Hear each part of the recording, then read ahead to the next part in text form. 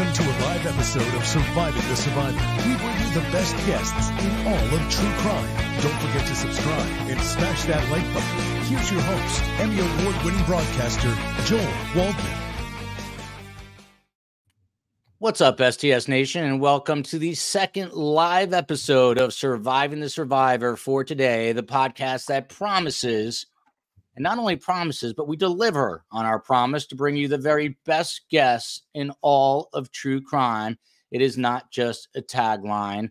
We're going to talk today, of course, about all the happenings in court. After 9+ years, Charlie Adelson finally had his comeuppance, his day of reckoning, as he appeared in a Tallahassee courtroom.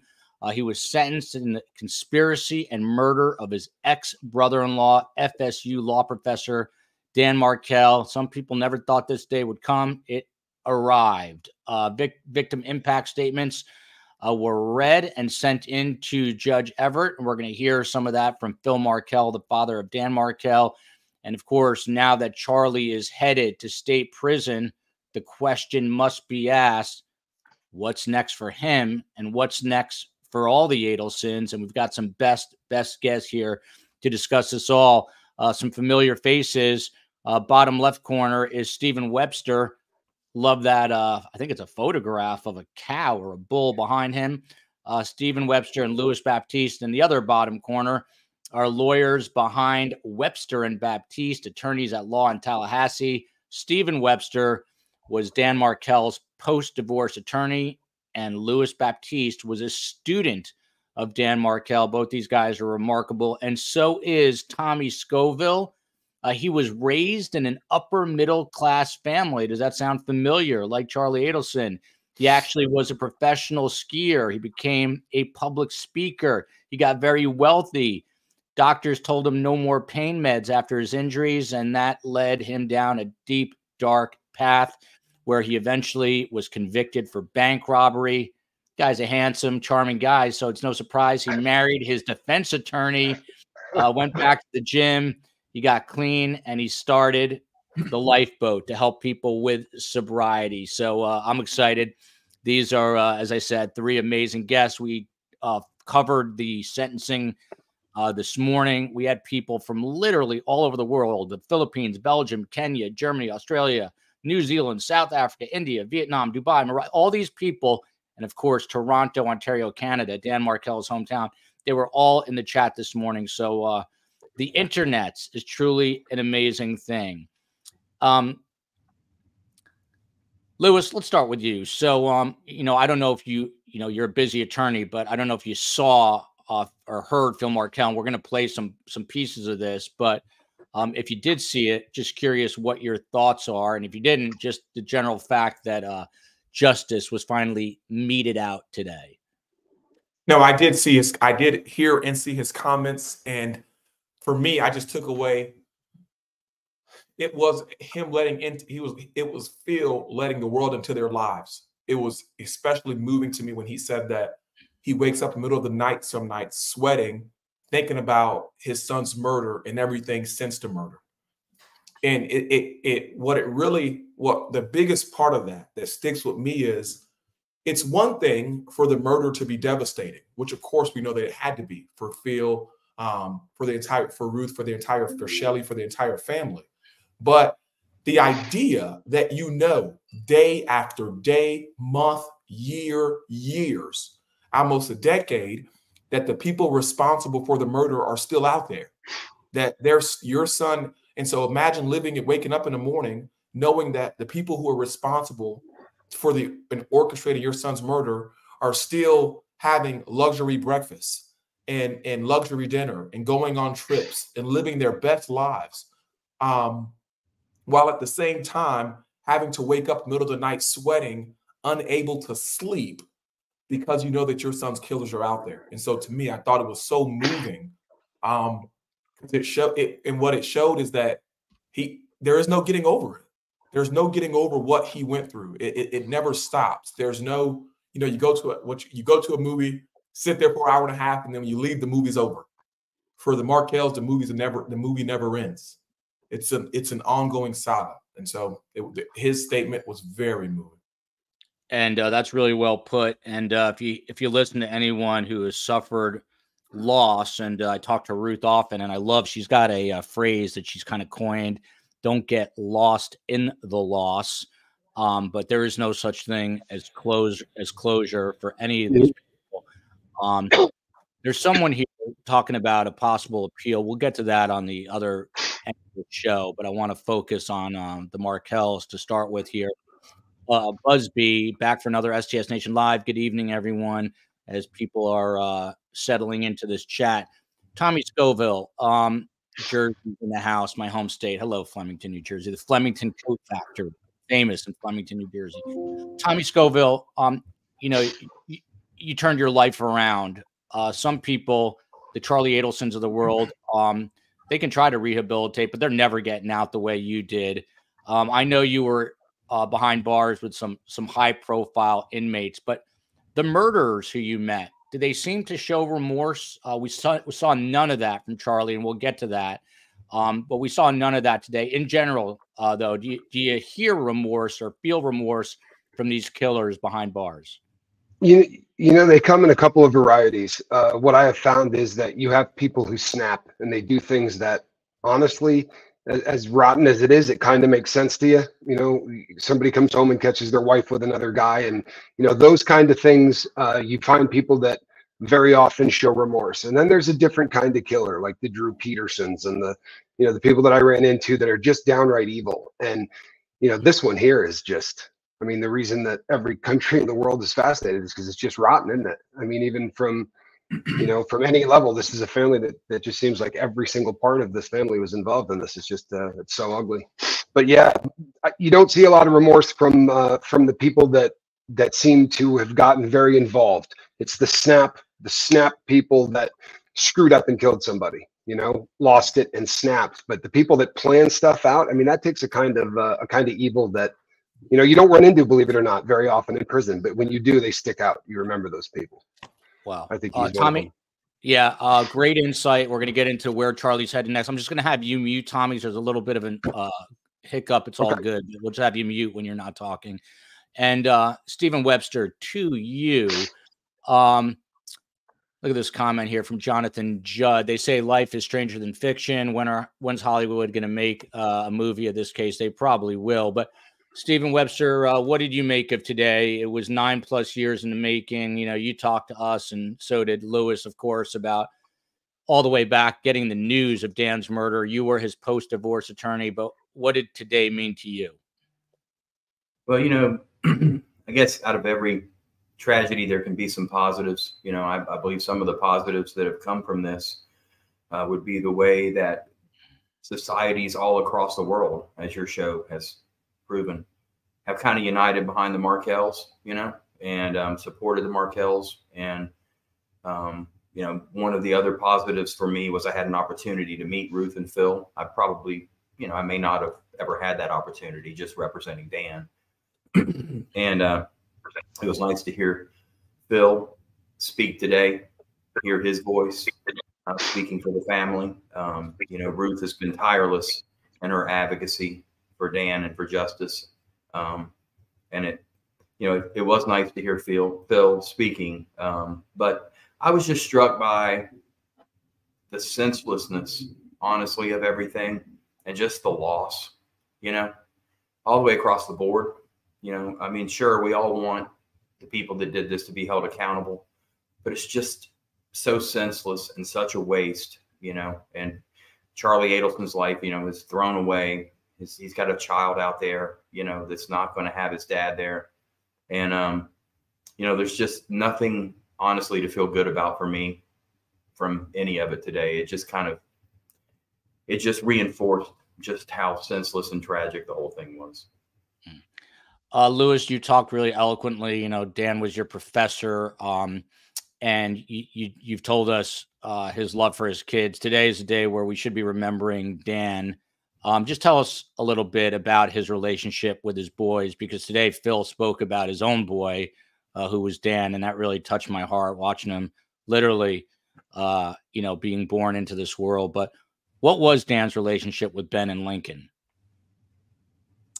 I knew them as and I didn't know them personally, but in class he called them Lincoln and Ben. You know, that's I didn't know his name was that Ben's real name was Benjamin until probably 2020 or 2021, I think, was when I actually figured out that his real name was Benjamin.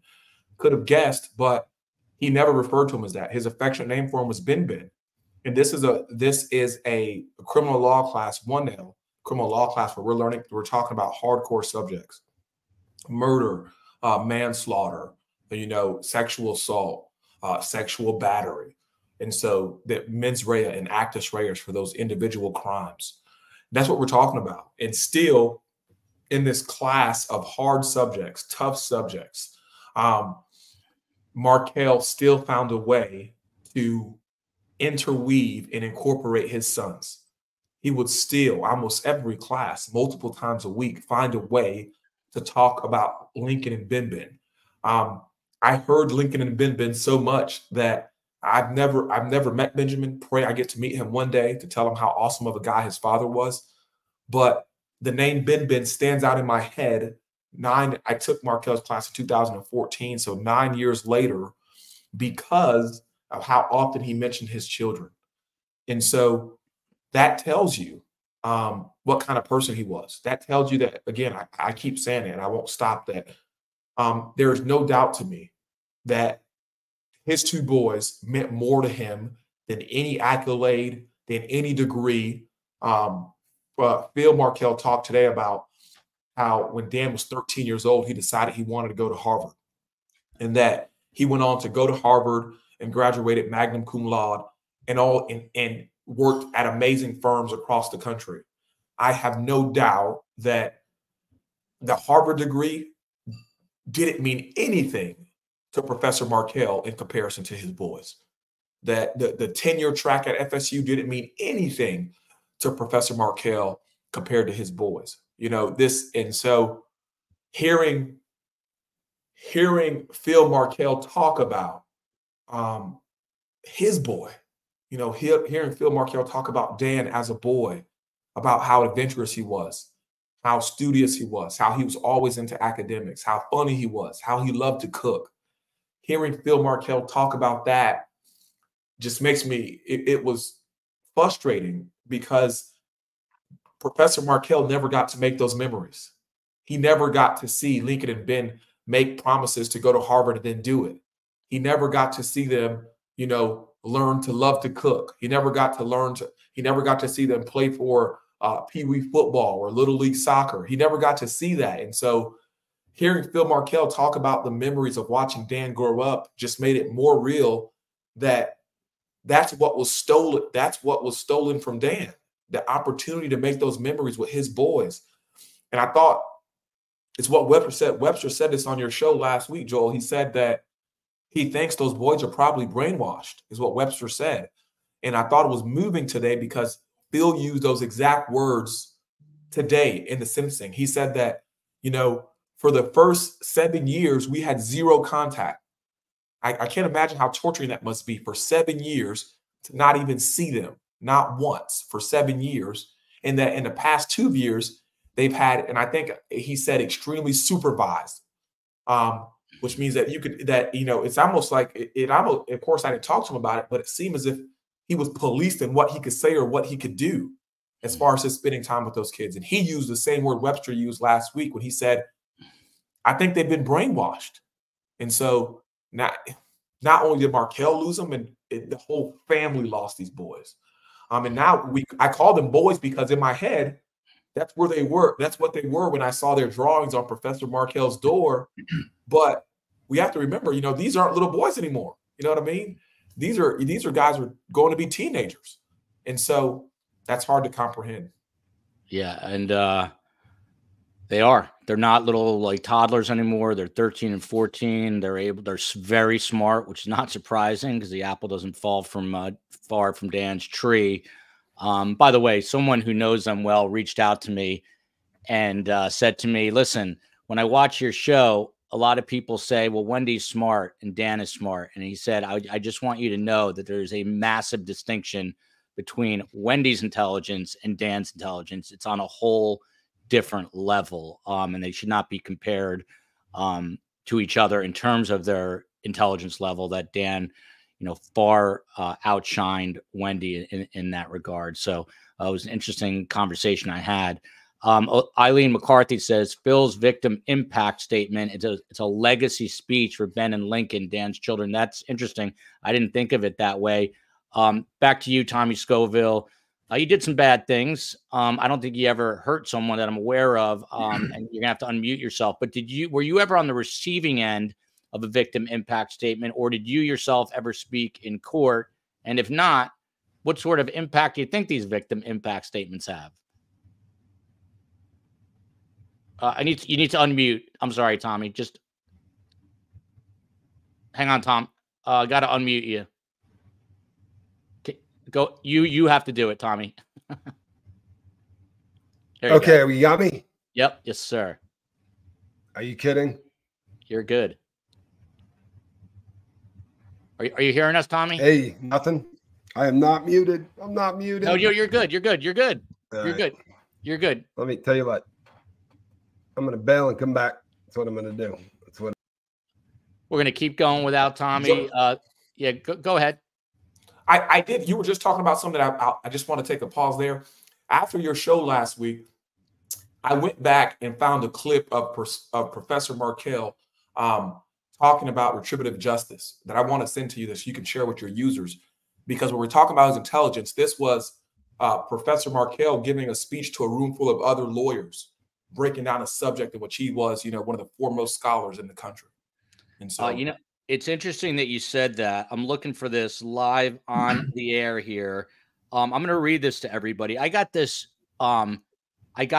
text message from someone that knows both Wendy and Dan, and I'd like to get your take on it. This is about retributive justice. Danny actually wrote this, and I'm going to tweet this out at Podcast STS, and I'll put it up on Instagram at Surviving the Survivor, but on Twitter at Podcast STS.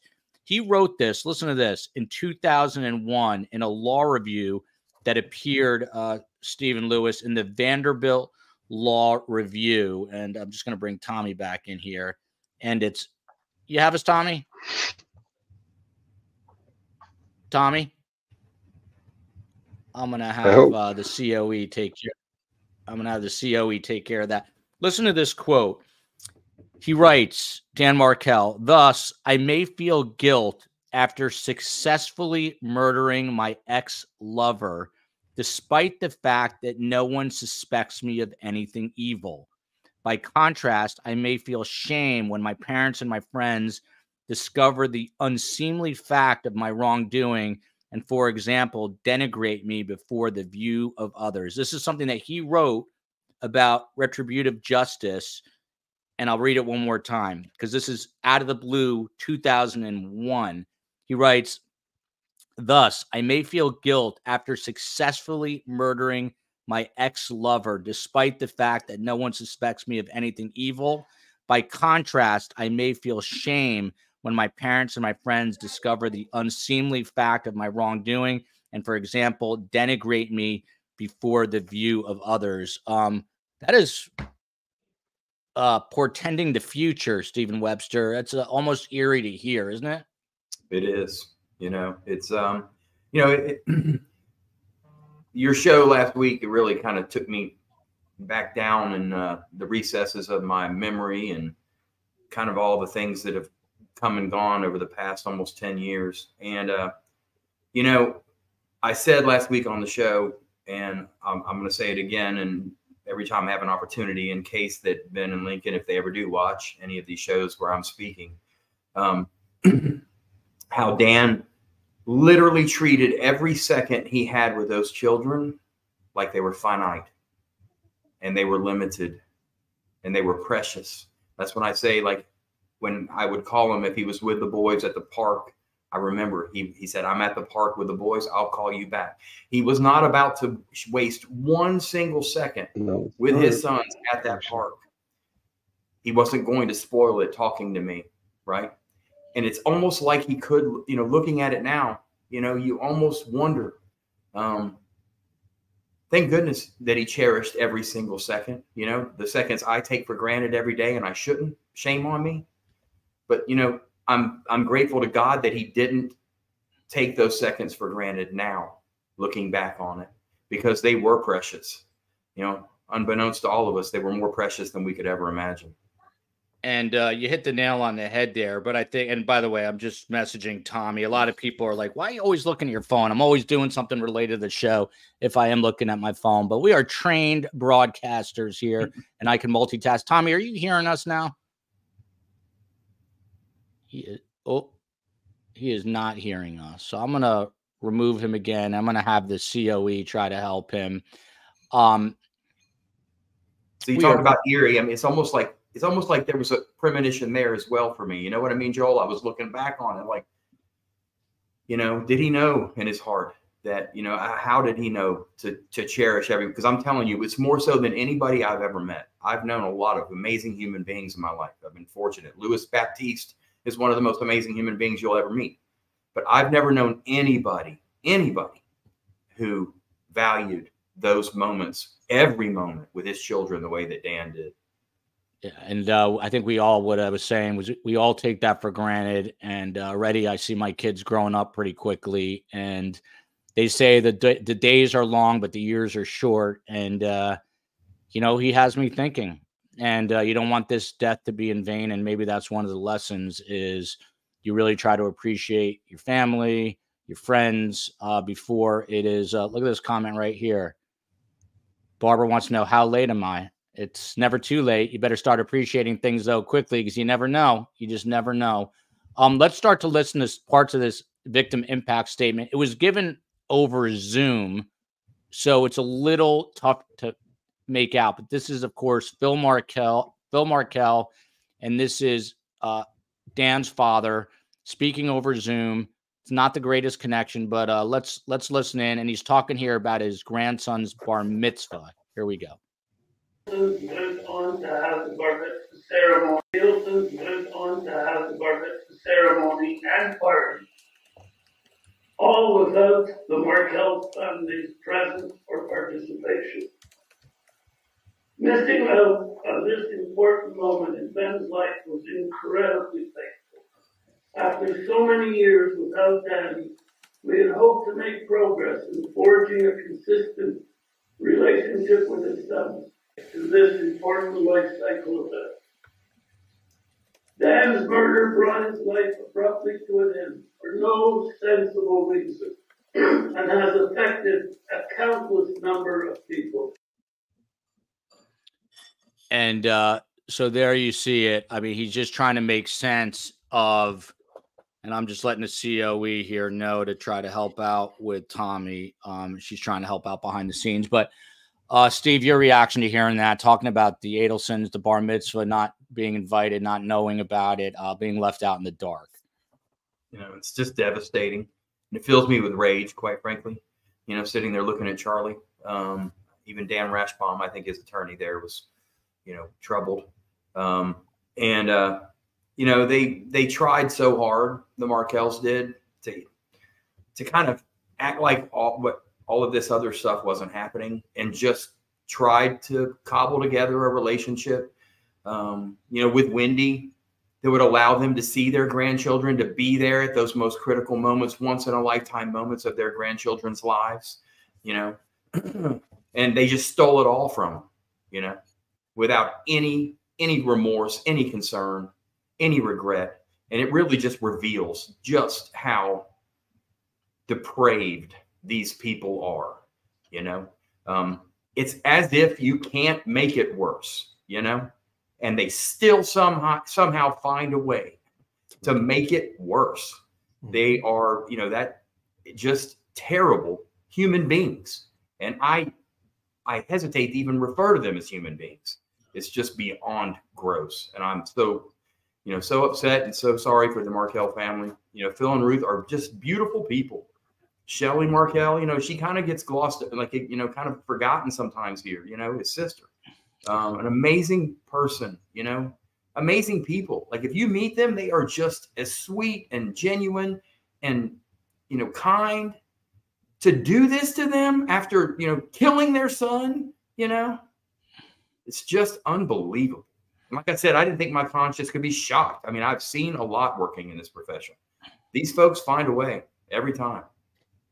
Steve, just on one note that is rubbing me the wrong way, you know, the title of my show, Surviving the Survivor. My mother's a Holocaust survivor, and I don't think you do divorce on a daily basis, but you did handle Dan Markel's post-divorce, you know, dealings. And there was this Holocaust diamond. It's a family heirloom, and it still has never been returned. Do you think it ever will be? And what does that say about the depths that the Adelsons go to here, that they won't even return a Holocaust diamond?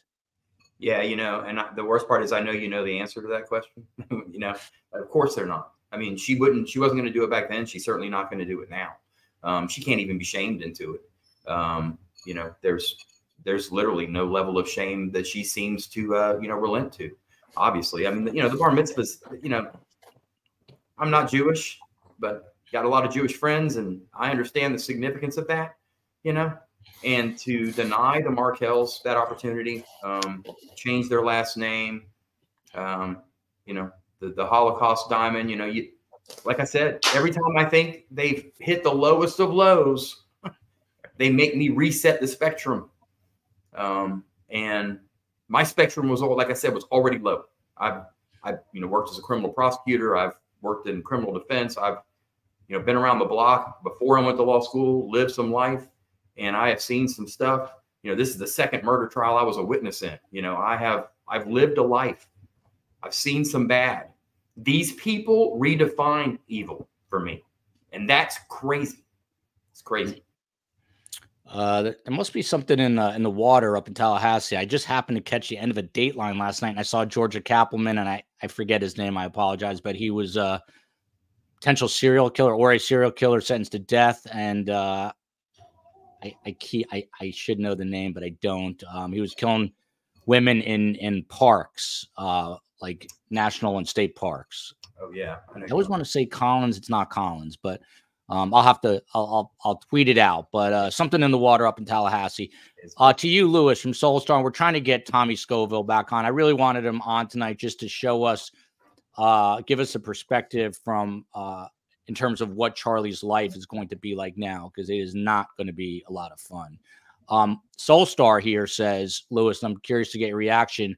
Wendy won't live a minute of peace now. Do you agree with that? And shout out to Rockin' Dawkins for gifting five Surviving the Survivor memberships. Go ahead, Lewis. I do. I agree. I don't think she's going to live a moment of peace, not a single moment. I think that what we have to look at is that Wendy had a close relationship with her brother. We can see that in the phone calls and in the emails, that this family unit was extremely close. When I say family unit, we know that there's an estranged brother that they're not close with, but outside of him, it seemed like Wendy, Charlie, Donna, and were extremely close. And so now we know that Charlie's going to prison for the rest of his life. Won't see another moment of freedom. And so her brother's gone. And she has to live with the fact that her brother's gone and convicted. That's going to be real for her every single day. She has to know that her mom is behind bars. And now she just saw a motion that talked about how bad the conditions are for her mom. And so now you have to live with, as a person, just any person, knowing that your mom is in prison, in jail, potentially going to prison forever, and your brother is already in prison forever. And so not only do you have to live with the pain, the frustration, the anger that comes from those two factors being a reality, you also have to live with the fact that it's possible you're going to be in jail, and it's possible you're going to be in prison. And so literally, you have to wake up every morning knowing that there's a knife hanging above your head that could drop at any moment. At any moment, the feds could knock, the FBI or FDLE could knock on your door and arrest you for murder or solicitation of a murder. And so as a lawyer, what do you do?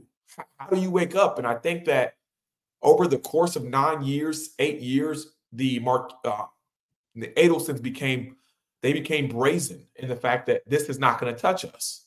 they really felt like, in my opinion, they were insulated from this crime. They had taken all the reasonable steps to protect themselves. I really think that. And I think that what we saw is Charlie's conviction and his now prison sentence, it pops that bubble. They know that that protection they thought they had is gone. And so in a matter of months, your brother is now convicted and your mom is arrested. And so now you have to live with the fact is every day Wendy wakes up thinking, am I going to get arrested? And every night she goes to sleep thinking it wasn't today, but it could be tomorrow. That's not a life I'd want to live. Horrible life. And you guys all know my stance on prison, biggest deterrent. And I know people that know her here in Miami where I am. And I know she is concerned. She's looking over her shoulder. Please continue to send in the questions. If you do, put a capital QQQ so I can catch it in the chat. This one is for Stephen from Richard Poplis. And as we go, we're going to go through this victim impact statement that was so powerful from Phil Markel. Eventually, we'll get to Charlie. I'd like to put him a little bit on the back burner. I did have Tommy here who's having connectivity issues because I wanted people to get some insight into what Charlie's bleak life is about to be all about. He's about to be taken to an intake center in the Panhandle, and it's going to go downhill from there. But Richard Poplis here. Steve Webster, did Dan ever think anyone would try and kill him? Did he know about Donna and Wendy's email about dressing the boys in Hitler outfits? Did he know about it?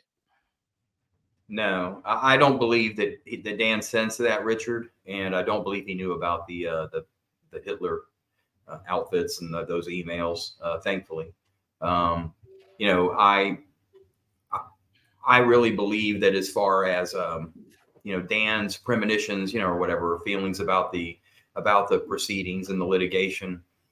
He was concerned that Donna would not stop alienating him from his children, that she would continue to persist in that and disparage him and denigrate him in front of the children and try to drive a wedge between his relationship. And he was definitely worried about that. But I really got the sense from Dan that he felt like a lot of the other stuff was just kind of background noise, and it would all work itself out eventually, after they kind of went through the machinations in the process, that eventually people, the stuff would kind of die down and the furor would die down, with the exception of the alienation. He was genuinely concerned about that, but I don't believe that I certainly didn't. And I don't think he did either believe that Charlie would hire a hitman through Katie McBonowa and Sigfredo Garcia and Rivera, and they'd come up here and execute him in the driveway. No, I don't believe he sensed that. I guess no rational thinking person would sense that. We got this case in Utah where a woman poisoned her husband, and it was like the second or third time, and then she finally got him and he died. But here, I guess there was no prior indication. Horrific outcome. Florida politics, the website's been covering this very well. Their opening paragraph today about this sentencing was interesting. I'm going to read it aloud, and I'd love to get your take, Lewis. It says, by all accounts, Charlie Adelson didn't care too much where his sister Wendy Adelson lived. He had his own life, a lucrative career as a traveling periodontist with side gigs in real estate, investments, steroid peddling, and more. A Ferrari, a limo, and a boat. A house with a pool and hot tub on the Fort Lauderdale Intercoastal, plenty of girlfriends, and plenty of time to enjoy it all. My question to you, Lewis, why? Why would he have done this? Oh, you're muted, Lewis. I can fix this one. I was actually talking to my paralegal about that question, that exact question this afternoon. And she asked it. She said, well, why, Lewis? And I think is the answer we see it is that when we look at, it's Donna. It's just a one-word answer. It's Donna, period. And so explaining that is that, look, when we look at the nature of the relationship between Donna and Charlie, it's not normal. I consider myself, and Webster will tell you, I'm a mama's boy. I'm a mama's boy. You know what I mean? I can't say it louder. My wife would come in and I'll get in trouble. But I'm a mama's boy. And still, I talk to my mom several times a week. I talk to her 40 minutes today. But during the trial, what we saw come out was that, even prior to this murder, Charlie was talking to Donna twice a day. You know, that's not extremely normal. You know what I mean? And it's not like Donna was frail and Charlie was acting like her caretaker. That it's different. I think that this relationship was extremely close. And I think what happens is we know that Donna became obsessive about where Wendy was living, and that Donna wanted the boys within her reach, and that Donna was not going to stop until the boys were within her reach. And so what I think is very clear to me is that Donna was the captain of the ship, that she was the driver of the car. And I think that Charlie became, you know, Charlie clearly suffered and continues to suffer from delusions of grandeur. And to Charlie, he's this Ferrari driving. He runs La Solis, big time periodontist. And so for him, you know, he thought he was living in Miami Vice. I really think that he just thought he was, he thought he was in Miami during the cocaine cowboy days. And I think that, and so when Charlie said it was nothing, well, my mom wants this guy gone. He's screwing with my sister. I'll make it happen. I'm the guy. If I want to get somebody knocked off, I'll get them knocked off. I think that Charlie became infatuated with the experience of it. I don't believe, honestly, and I think when you watch the trial, I don't believe that Charlie had so much hate for Markel. I don't believe that Charlie cared so much about Wendy relocating to Miami. I don't believe any of those things, and I agree with Florida politics on that. But I do think that Charlie cared a lot about proving himself in his family, that he was the man and that he could take care of it. And so that's exactly what he did. He took care of it. And I think that's what we see. I know we're going to get here in the show, but I think we see that especially we see that when I was watching the arraignment in the motion hearing for Donna. I saw exactly how this happened. I saw the kind of person she was, the way she laughed, the way, this is court. You're on trial for murder, and she just, the way she snickered, the way she said, "Oh my gosh," like those mannerisms to be in a circuit courtroom where you're on trial for murder, and the rest of your life is on the line, and the fact that you could laugh and smile shows us exactly what kind of person she is. And that's the kind of person that organized and orchestrated the murder of Dan Markel. She had to be told to pipe down by Judge Everett. She was incredulous. By the way, no one can accuse me of being a mama's boy. I kid. Yeah, she was, she was indignant, incredulous. Her face is agape, wide open. People have been posting some funny memes about that, but you do see that controlling nature when you were looking at her.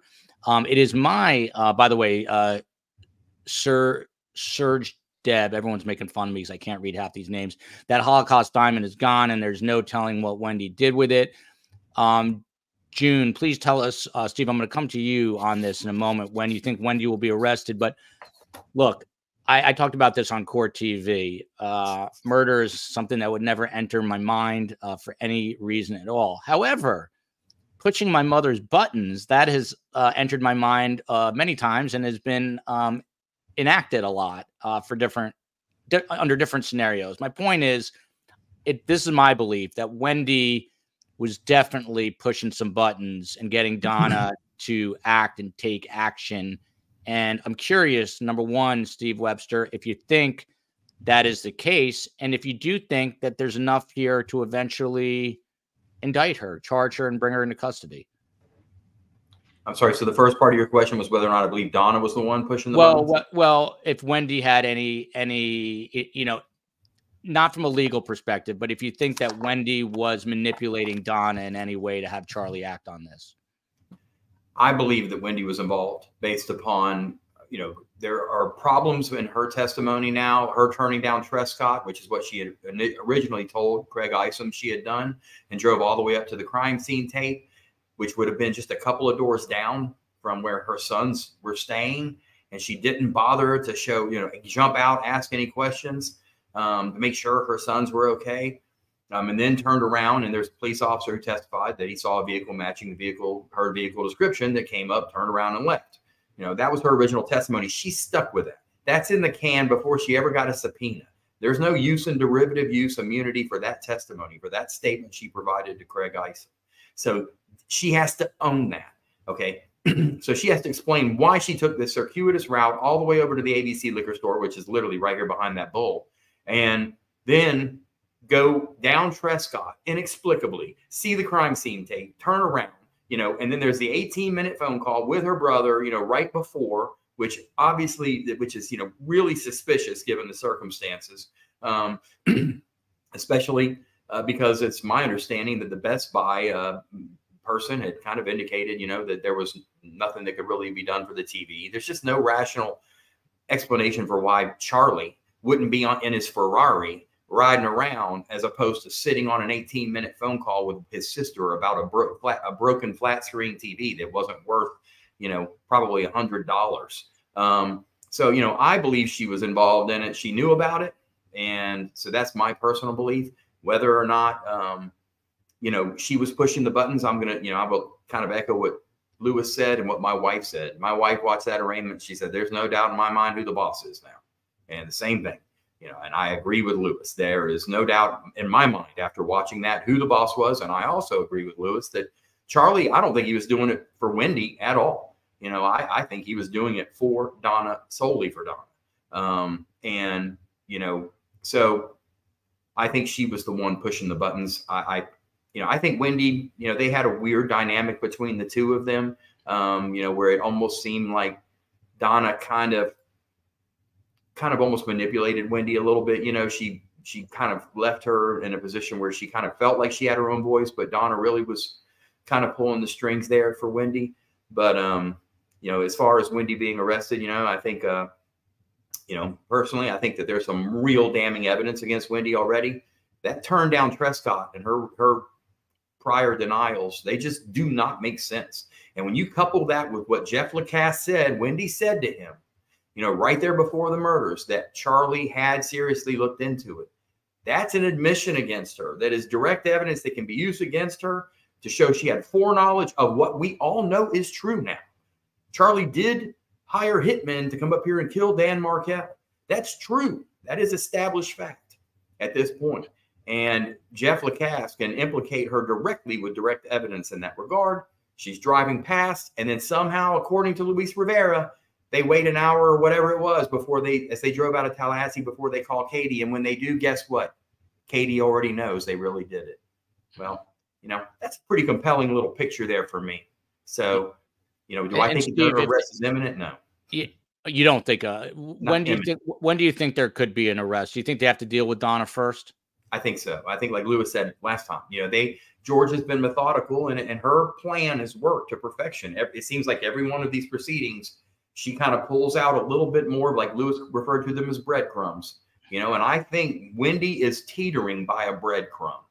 I don't think Georgia needs plurals. I think she needs a breadcrumb, and before it's probably going to tip the scale for Jack Campbell and Georgia Cappleman. So Wendy better tread lightly.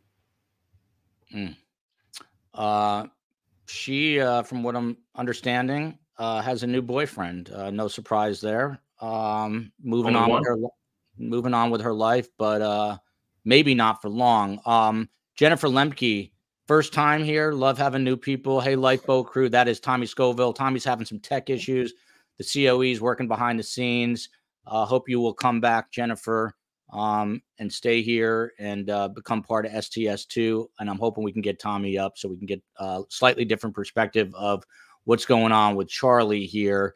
Wendy knew exactly, this has come from Jay, what to say to incense her parents. She said what she had to say to flip the switch to move Dan from the picture. I agree with that wholeheartedly. We'll see if this plays out. Let's listen to another clip here. There he is on screen, but let's play this clip. And this has to do with, I can't even understand my notes. So we'll take a listen and watch together. No idea of what these two boys know or have been. We have no idea of.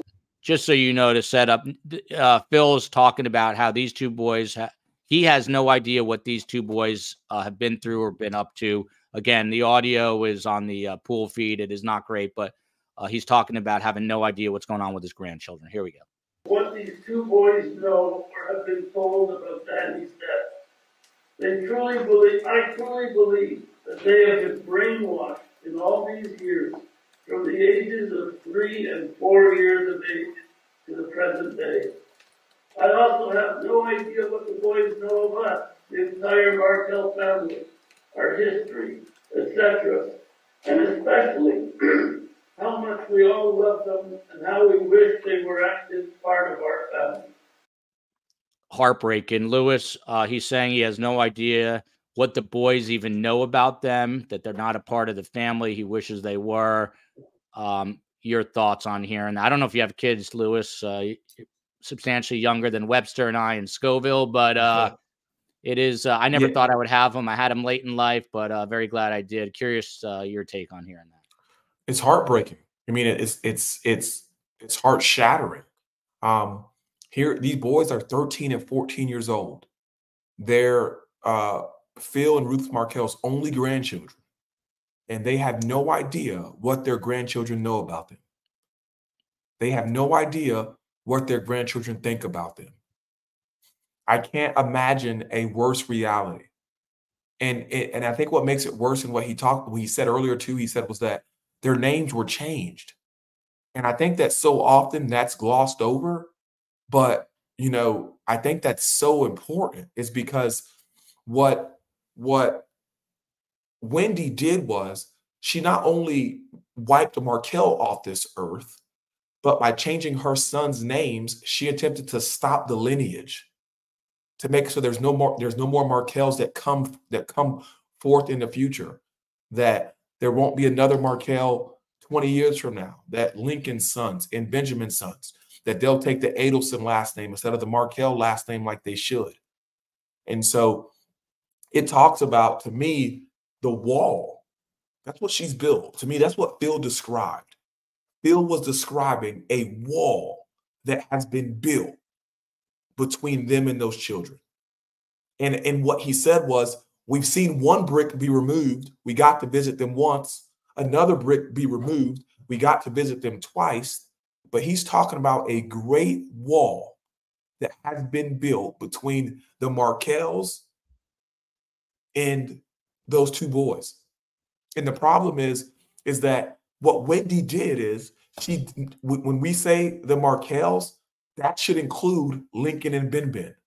You should never be able to say the Markels and then not include Lincoln and Benjamin. But Wendy changed their names to Adelson to make it so that when you're talking about the Markels, you're not including those two kids, those two boys. And that's what Phil is talking about. And that's almost just as criminal as the act itself, is what they've done since. It's almost just as criminal. That deserves life in prison just as much as the act deserves life in prison. Well said. That's Amy, just as deserving.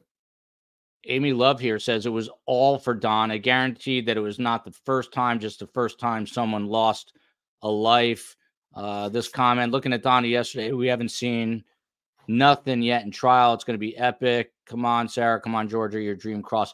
Tommy, do you have us? Just unmute yourself now. Yeah, I think we do. Do we have you? Oh, beautiful. Because we have lifeboat people here, and they were jonesing for you, man. I'm gonna have to give your wife all the credit for that, though. I certainly did not fix any problems here. She's good behind the scenes there and in front of the scenes, but she is a tech wizard, as is Space Coast, as are our mods who are holding down the fort in the chat. But Tommy Scoville, when we lost you, I was asking you if you had ever been on the receiving end of a victim impact statement, and do you think people who are being put away, what was it like for you to be on the receiving end? So mine was the person did not come to court. It was mailed to the judge in a letter, and it was one of the tellers. And you know what? The day I got it, it didn't mean much, but I got sober and I started to I went and got my college degree, and I started moving forward in life. And I remember when I was packing up, leaving one joint to go to another, and coming across it, and I frightened this woman. Like, I scared the hell out of her. And in my head, I didn't use a gun. I didn't threaten anybody. And I went in and said, I used to literally no one's getting hurt. I just need the money. But I scared the hell out of this woman. And reading the impact statement, again, not the first time I read it, didn't have much of effect. I probably called her a few names because when I first got busted, I was, but I think if you're a human being, you have to be affected by an impact statement. I listened to the one that we're talking about now, and it was heart-wrenching. You could hear the pride in this man's voice for all that his son had accomplished. And at the exact same time, the horror of the fact that all of that was stolen for zero apparent reason. Like this just should have been a divorce, right? It should just not have been that big a deal. And that's such an amazing point that you were just making about them canceling the name. That to me would be worse than anything. That's stopping the lineage. Is just I hadn't ever thought about it. I mean, I knew she had changed the name, but that's horrific. It really is. That's horrific. Hey, Tommy, we were talking also. So, Donna was in court yesterday for her arraignment, and she was looking incredulous and defiant and all these things. So Steve and Lewis and I were talking about how Donna was probably the mastermind. I'm curious if you think that is the case, if she was the controlling matriarch, but also if you think that Wendy had any involvement in terms of egging her mother on. I get the feeling with this family after watching them that Wendy was the reason that everything in that family happens. But I think that everybody's filthy. I do. And the sad thing is, then what? I mean, these poor children, this is what they're understanding. And they're at an age that, I mean, I don't know, they don't have cell phones. Like, this is really the whole world knows about what's going on in this. I'd be really hard pressed to think that they're not catching a lot of this. And that's just terrible. This is horrific. It really is. This is one of I do true crime everywhere. You know what I mean? Like, I go on a lot of shows. This case is disturbing as hell. And so much more than other ones. It's such a waste. Yeah. And I was on Nancy Grace last week. She said that, and she's covered it all, literally covered it all. She says that she thinks this is probably the most disturbing case that she has covered in her iconic true crime career. Sweet and salty here, 1111. Can you tell us about Donna's husband? I can tell you he's a quiet man. Is he involved? Not 100% sure, but let's ask the attorney, Steve Webster. Steve Webster, my own mother, who's a therapist and reads people really well, thinks there's no doubt that Harvey Adelson knew what was going on, was helping with the transactional side of it, with the finances. What are your thoughts? There's the emotional side, the questioning side. There's also the legal side. Is there anything, legally that they can bring him in on, you think? Well, as far as the evidence stands right now, I don't know that they have, the strongest evidence against Harvey. I personally believe he was involved. He's the patriarch. I mean, I think we can all agree that Donna, as the matriarch, was really, kind of the strongest figure in that dynamic, but he was still the patriarch who they, Charlie and Donna were constantly kind of like, trying to tiptoe around the edges, almost like they were walking on eggshells with him. I don't think there's any universe where they just completely do this unbeknownst to him without any sort of foreknowledge on his part. And frankly, I think that restaurant, the Japanese restaurant meeting after the bump between Harvey and Charlie, that solidifies it for me. I don't buy for a second the explanation that is now on the table, which is that was the first time, that Charlie clued Harvey in to the fact that he was being extorted by the Latin Kings. So if that conversation wasn't about Charlie being extorted by the Latin Kings, then it was about something else involving the murder of Dan Markel. And the only other thing that leaves as a possibility is the ongoing conspiracy to murder Dan Markel, for which Charlie was a part and parcel, and for which Donna has now been charged as being part and parcel of. But what's really telling, and I'm not the first person to point this out, but we have to ask it. Like, where is Harvey? They've been married for what, 50 years or something like that, right? I don't care. Look, Louis Baptiste, I love you to death, man. If I need a legal opinion, that's the man I'm going to, right? But Louis, there's no legal opinion you could ever give me that would prevent me from being in the courtroom where my wife of 50 years is being arraigned for first-degree murder. Sorry, bro. Love you. Ain't happening, right? So where is he, right?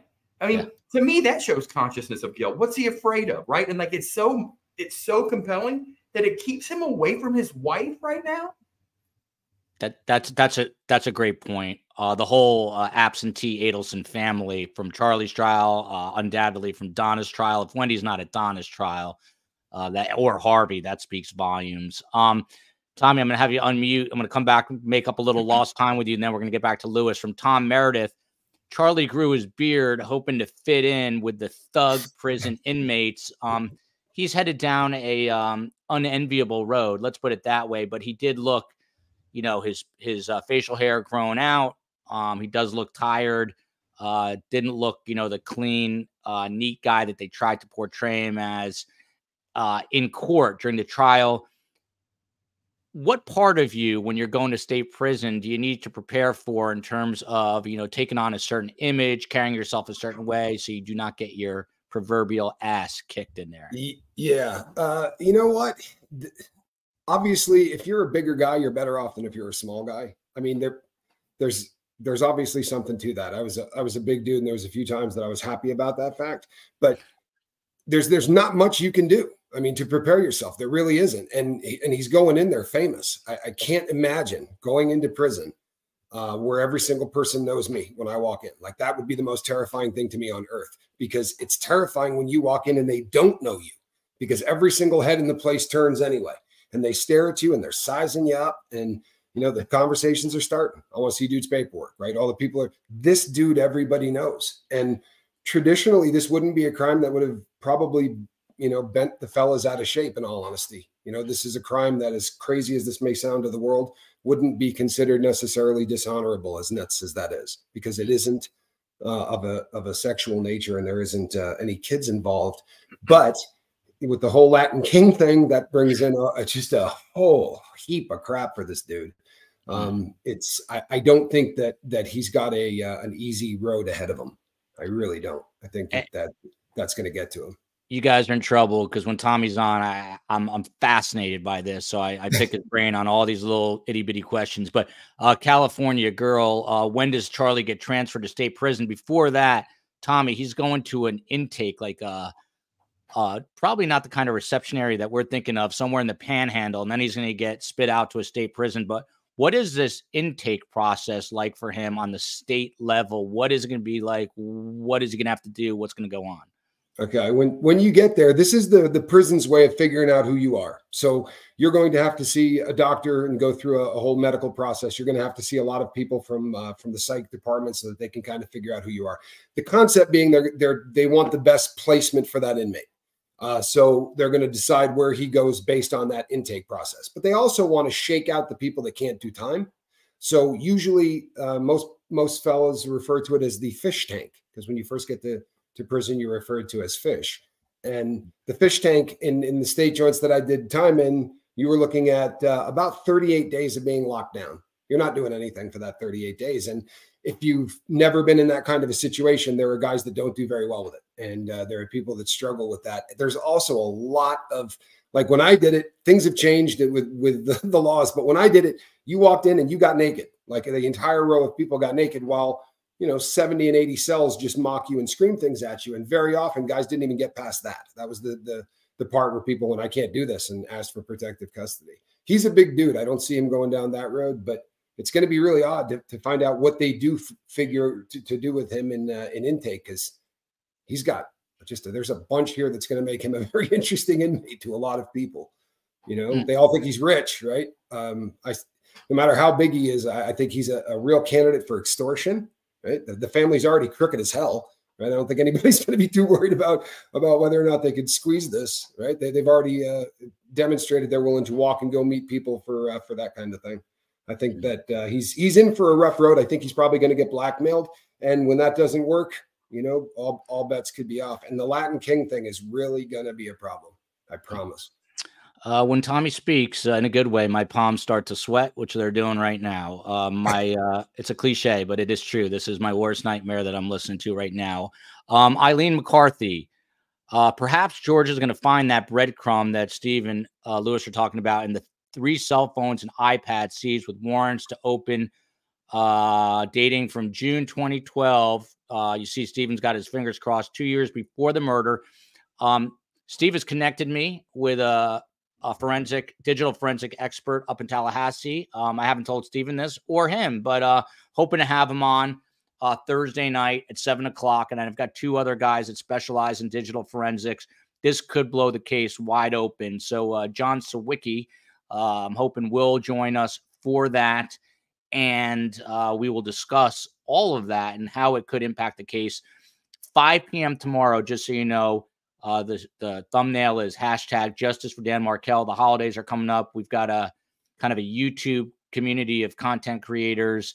Ask Carl Steinbeck to come on. He can't come on tomorrow night, but the other OGs, Mentor Lawyer, Asian American Legal Focus, True Lifestyles, and who's the one? Oh, Katie Cool Lady. How could I forget you? They'll all be here tomorrow. We're going to have a kind of a casual show talking about what justice for Dan Markel means to us. Without further ado, let me play. There's 2 more clips to play here, and we'll get Lewis's take on here. I don't think I've heard Lewis this quiet ever, and I don't like that. It's making me nervous, but here we go. Here we go. The Adelson family, in particular, Charlie. By the way, this is the first time, and I think the only time, there may have been one other, where Phil references Charlie Adelson. Here we go. The Adelson family, in particular, Charlie Adelson, has been a major cause of our heartbreak and the murder of our son Danny and the loss of our 2 grandsons. I have suffered tremendously, and we as a family continue to suffer. It is satisfying to see justice being done, and it would be appropriate to ask for the maximum sentence for the perpetrators of Danny's murder. You know, if you look, I'm going to bring it all the way to here. If you look at Charlie's expression, let's see if we can pick it up here. And it would be appropriate to ask for the maximum sentence for the perpetrators of Danny's murder. One more time. Look at Charlie's facial expression. And it would be appropriate to ask for the maximum sentence for the perpetrators of Danny's murder. Now, I look at that. Lewis, what do you see there? He's shaking his head defiantly. This, that he's not the perpetrator is the implication there. I think we see disregard. I think we see callous disregard is what we see. I think the only way to describe it is that he totally disregards the real explanation and emotional and raw response that Phil is giving. And his reaction to it is just to dismiss it. I mean, it's dismissive. It's disrespectful. It's dismissive. And we know it when he stands up, all he stands up and says is, "I maintain my innocence." That's it. That head nod shows us exactly what he's going to say. That's a prelude into his statement, which was no better. "I maintain my innocence."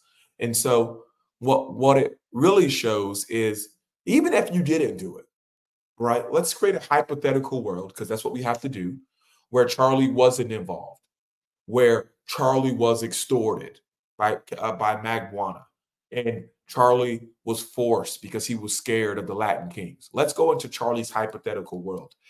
Even if that was true, if I was hearing what Phil has gone through, that would still make any regular person have some level of remorse. Not remorse for the act that you've done, but empathy for the pain that they've experienced. No matter what, if you did it, if you didn't do it, there should still be some level of empathy for the pain that the Markels have experienced every single day, every single second, every single minute. And there was none of that. So what we saw there was a total lack of empathy. He even in his statement, I would have respected it so much more if he stood up and said, "Look, I'm so sorry for the loss that the Markels are going through. I maintain my innocence. I hate that." I would have respected it so much more if there would have been some acknowledgement. I understand as a defense lawyer, I would not want my client to admit any guilt or admit any liability, expose himself to anything that could tarnish his chance at appeal. But I think there was a way to show some empathy for this family while still maintaining your innocence. And we didn't see that at all. All we got was a head nod, which I think is just purely disrespectful and dismissive of what the Markels have gone through every single day. Interesting, and definitely the case. And we're going to play Charlie's statement in a moment. Stephen, back to you here from Nancy Hendershot. How long before Donna goes to trial? If they wait until after her trial to get Wendy, there's very little hope for those boys. My question to you is, at the arraignment yesterday, and this is a whole other issue, it seems like the Miami attorney is out of her league a little bit. And I know they're trying to seek some Tallahassee counsel, and I'm sure that will happen. And Marisol Descalzo will not be the permanent counsel for Donna Adelson. But when asked by Judge Everett for the next hearing, Judge Everett suggested February, March, and she stopped him and said, no, we need to do this earlier. It sounds, Stephen Webster, like Donna is itching to go to trial as soon as possible. Is that a wish that could come back to haunt her? Or do you think, if you were an attorney, would you advise her to just get this over with? Well, if I'm giving the Adelsons legal advice, you can count on it being the absolute opposite opinion of what I truly hold. So that being said, I 100% encourage them exercising her right to a speedy trial, because Georgia's ready to try this case in 5 minutes. So there's no way that any new counsel is going to be prepared as Georgia will be and Sarah Dugan will be. So I think it's a smokescreen. Look, I mean, frankly, it's kind of ludicrous to me. I mean, like, and Judge Everett, he's like, look, I'll put you on the docket if you want, but what purpose does it serve? I mean, what are you really going to be prepared to say in January? I mean, he was offering up March or February, and I got news. There's like a news flash here. There's like a holiday season and a new year between now and the next court date.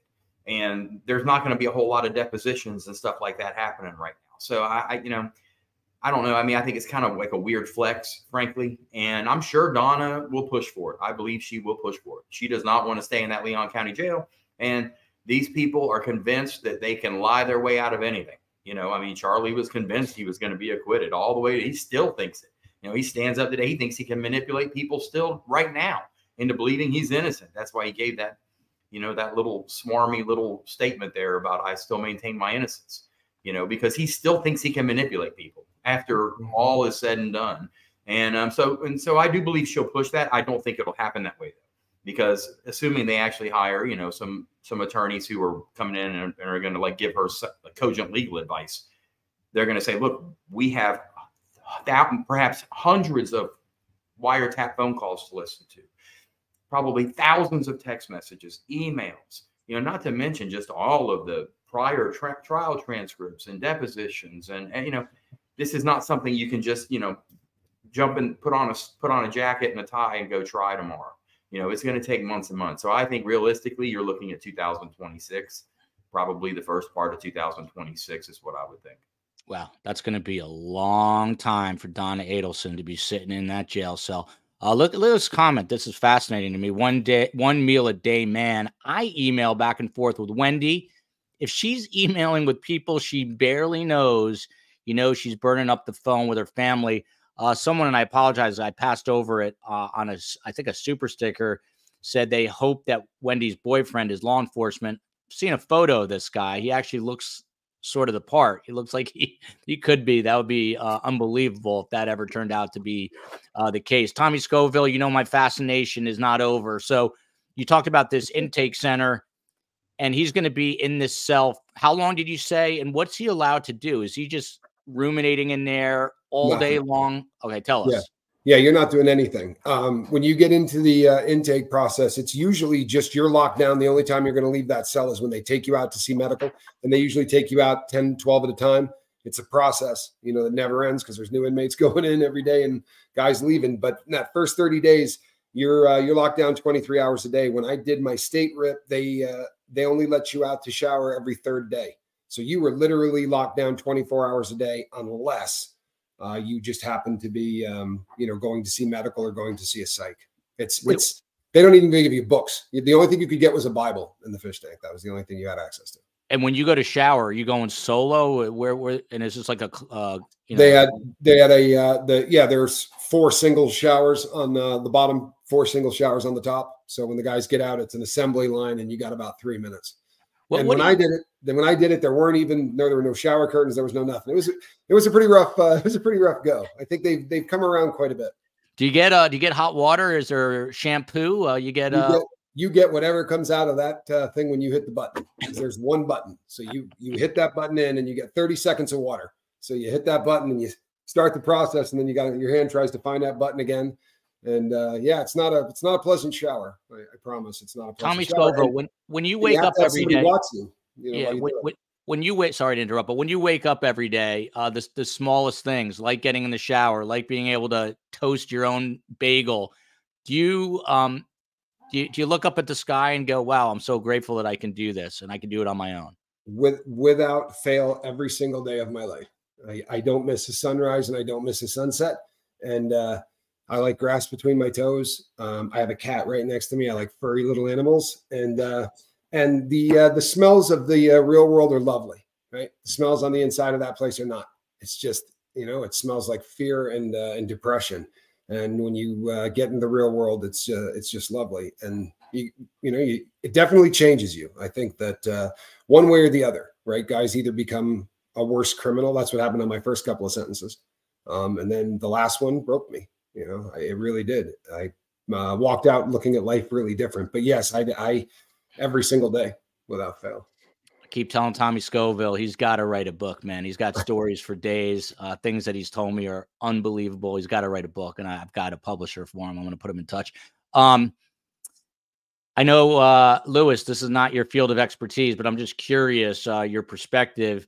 The big question now, we just talked about Wendy, if something were to happen and she's taken into custody, and by the way, she's said to not be a very adept single parent. She has trouble making appointments. She's always asking people that she knows to, run the kids here, run the kids there. I'm getting information from sources. How problematic, obviously, is it if she was to be taken into custody? What do you have any idea what would happen to these boys, or what could or should? So it would be an extremely technical process. It would fall under we have in Florida called Florida Statute Chapter 39. And so at Florida Statute Chapter 39, the entire series, it sets out the course of where children go if the parents can't have them, right? Lewis, I got to stop you for one sec. Webster, does this guy know like chapter and verse, all the Civ Pro books, all criminal law? What's going on here? He's citing... I tell him my passwords just so he can remind me what they are. This is insane. Go ahead. I didn't mean to interrupt. It's Sarah. So Chapter 39 sets out the standard where the only way a parents can have their rights terminated are abuse, abandonment, or neglect. And so what that means is even if Wendy's arrested, that does not automatically mean that her rights are terminated at that moment. What that means is if she's arrested for this crime, then the state would have to bring a DCF, presumptively, would bring a hearing against her, what's called a TPR hearing, which is termination of parental rights. And as part of that TPR hearing, the court would then evaluate what's the best placement for the boys. And here's the problem I think that exists that we're not really talking about is that if Wendy's arrested and her rights aren't terminated, so let's say that she's arrested tomorrow in our utopic world, but there is no TPR or no shelter hearing. Whenever the state takes any children out of a home, you have to have a shelter hearing within 48 hours. 72 is the deadline. 48 is what the statute advises. You have to have a shelter hearing. And so if Wendy's arrested tomorrow and the children aren't sheltered, which means taken into the custody of the state, Wendy will have the ability to designate where the kids go.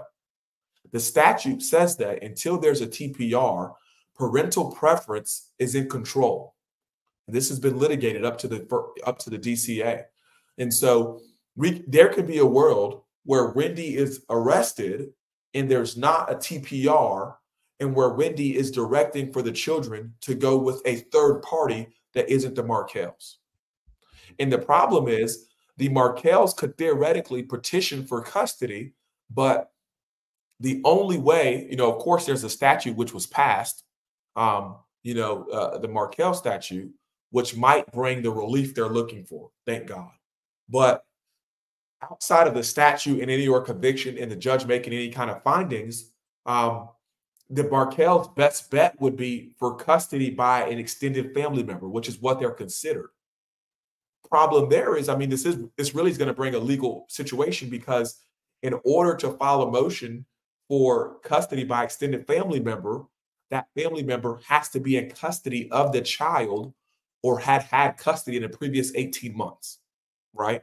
So theoretically, if the Wendy was arrested tomorrow, the Markels would not be in custody of Lincoln or Benjamin, nor can they assert in a pleading that they have had custody for the past 18 months. And so their only relief would be a finding from the court based on the Markel statute, the Markel Act that was passed. But it is a situation, it could firmly exist, where Wendy could be arrested and direct for the children to go with a third party in the absence of the court sheltering the children and directing otherwise. Wow. Man, Dan would be proud. Yeah, super. Yeah, he sure would. Lewis, a student, knows the law. Linda Smart, glad she brought this up. Is there a possibility to print Phil Markel's impact statement because the feed was so bad? I could pick up the extreme emotions and a word here and there, but overall missed so much of it. I'm going to reach out to him, number one, to see how he's doing. And I'm going to ask him if he can give us a copy. And if so, I'm going to post it on Twitter at Podcast STS and on Instagram at Surviving the Survivor, so people can read it, because it was definitely really emotional and heart-wrenching. Stephen Webster, back to you. So this was coming up at the very beginning of this chat feed. A lot of people were asking an appeal. There's no doubt that Charlie Adelson is going to try to appeal this conviction, but everyone tries to appeal, right? What are the chances? Is there any scenario in your mind where he gets out of this conviction? I put it in the same realm of possibility of Donna Adelson getting house arrest. And we saw how that went for her yesterday. No, I didn't watch every part of the trial. I was under subpoena, and so I was sequestered. But, I just got the sense in the little bit that I was able to observe that, Judge Everett was literally, he was in some respects, he was trying to protect the record from the defense. There was one instance where the defense was pushing for all of the text messages to come in as a composite exhibit. It was after I testified and been released from my subpoena. And the judge seemed to have concerns about some sort of kind of racial epithets or some racially insensitive language that might be in some of the text messages. And he said he was going to exclude those under a 403 analysis, that they might inflame the jury. And he said, if I recall this correctly, he looked at Mr. Rashbaum and said, Mr. Rashbaum, you have some folks on this jury that really may not have, but by your client and some of his other people that he was communicating with. So no, I put it at, I never say never, but at as infinitesimal above, 0% as you can go. I see and that's why the judge, anyway, he stacked on counts 2 and 3, 30 and 30 consecutive. So even if somehow, there was some sort of appeal that, there was some successful appeal as to count 1 and the murder, he would still have to get around the counts 2 and 3 and the 30 and 30 that he's staring down the barrel on there. So Charlie Adelson is going to die in a Florida State penitentiary. Oh my God, that's freaky. Tommy, unmute yourself. From SRA, did Tommy know any lifers? How much does having a release date mean when serving a sentence? That's question number 1. Yeah, I had my custody level was high. So when I started my sentence, I started it on a yard where probably about 50% of the people there were lifers. So I knew a bunch of them. Having an out date changes your life. I mean, it's very, very different, obviously, for the people who are lifers.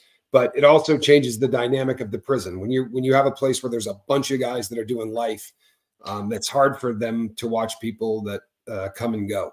And so you do everything within your power to not talk about it. You're not pumping your fist in the air and saying you got 60 days left, because the guy sitting at the table with you ain't getting out. So, and where was Lewis when I was going to court? What the hell? My lawyer took 6 months looking stuff up, and he's just rattling this off the top of his head. Lewis will be coming in citing, chapter and verse of all these law books. Katie girl here, Tommy Scoville, were you able to exfoliate and get your mud mask on in prison? She says she could not survive the 30-second shower. She would need more time to exfoliate. Did you get your mud mask on ever, Tommy? Oh, and would you get would you get your ass beat walking around with a mud mask in a state prison? You're not going to believe this, but I've actually seen it, or something very similar. There are people that do some pretty crazy things in there, but to be clear, the water comes out 30 seconds at a time. You could stay in there for 10 minutes if you can deal with the guy behind you not wanting to wait 10 minutes. But you also have to have somebody standing there watching you, right? You don't go to the shower alone. So when you go to the shower, you need to have one of your fellas wearing boots to make sure that nobody wants to come on in there and help you out with the process. So shower is not fun. You'd love it. Tommy, hold on. I just want to hold on a second, everyone. Are you telling me that every time you shower, you have to have someone you are friends with? I don't know what the word is in there. Who is literally what's that? What's the phrase? Suited and booted, ready to fight with a weapon. Usually, yeah, sitting in a chair with boots on, with his back to you, and you go in and shower. And God forbid your cell, you're a white guy or a black guy, and your cell is closest to the shower, because if they can't find their homeboy, they're grabbing the first white dude, the first black dude of the matching race, and saying, "Hey, watch me. I never wanted a cell anywhere near the showers," because you inevitably end up trying to people try to get you to go sit and watch, and I wasn't doing that. If prison is not a deterrent, after Tommy, you got to write this book. So hold on a second. So let's just say I go into prison. What about the first couple of times you shower? Let's say you're Charlie Adelson. The first time he showers, he's not going to even know anyone. What's going on? Now, normally what happens is that when you get there, there's going to be somebody from your car, right? And the car is either the state you're from, the color of your skin. It just keeps going down into smaller cars. It originally starts with the color of your skin and goes down from there. But people will bring you up to speed. And that's at the higher custody levels. And where our boy is going, he's going to need someone to watch him when he takes a shower. He's going to be he's doing life in prison, man. This is the highest custody level you're getting. And yeah, you're not going to the shower if you don't have somebody to watch you. That's just the way it is. And that's every shower you take at that custody level without fail. So for the rest of his life, he's got to have, what is it, booted and suited? Is that what you said? Suited and booted. It means you got your boots on, they're laced up and ready to go. And normally, if it's your guy, he's holding a weapon, because if someone is going to come and get you, that's a very popular time to do it, right? It's not too difficult, it's easier to fight someone when they're naked and not carrying a weapon. So you have somebody that sits there and watches your back when you shower. You have to have a partner. So you find one quickly. Is anyone else freaked out hearing this, or is it just me? Because someone says Joel's prison fear just escalated times 100. My God, I hope I never, ever, ever get myself in trouble. Ned Smith says naked and afraid. Yeah. Well, Stephen Webster, if you get a DWI, you're not going to these custody levels. You know what I'm saying? It requires stupidity to end up at these custody levels. This is doing really dumb stuff. It's not making a mistake. Then you go to a place where people shower and walk around and high five. But if you end up at custody levels where you got gangbangers and you got, there's a lot of what they call politics, which is just a way to it's just racial hate, right? And it goes in a bunch of directions and it's ugly as hell. You wouldn't want anything to do with it. I'm just glad I'm not the only one. Hey, Mona says I'd be petrified. Someone else says that too. I got through it. I don't like talking. Honestly, it still creeps me out. It really does. Do you have PTSD in the shower ever? You ever think someone's coming to get you in the shower now? Do you know what's really funny is I hate showers. I had this conversation with somebody the other day. Prison room showering for me, 100%. And it's not because I think someone's coming in. It's just that you spend so much time having this be something that you don't relax doing. You jump in, you get it done as fast as you can, and you get out. And you do that for over a decade. It's very hard for me to just go in there and enjoy a shower. It really is. It's yeah. If people don't find this fascinating, I don't know. This is really amazing to me. Look at this question. Joel, would you rather be in the Adelson family or the Latin King family? 100% the latter. 100%. Yeah, they've got loyalty. Speaking of that, let's listen to someone just said I think their anxiety is off the charts. Where is that? Because I'm literally, my palms are sweating. I don't I'm so fascinated by this, but I'm also scared to hear it. So here's Charlie. Here's Charlie's statement. Let's take a listen together. Notice his body language, etc., etc., etc. Here we go. This is Charlie Adelson given a chance to speak at his sentencing today. Very well. Mr. Adelson, I'm going to give you the opportunity to make a statement if you wish. You do not have to speak. However, this is your opportunity if you choose to do so. I do. You may stand. Stand. I would just like to say that I maintain my innocence. Well, what a heartfelt statement. Let's watch that one more time since it was so long. Hang on one second. Here we go. Well,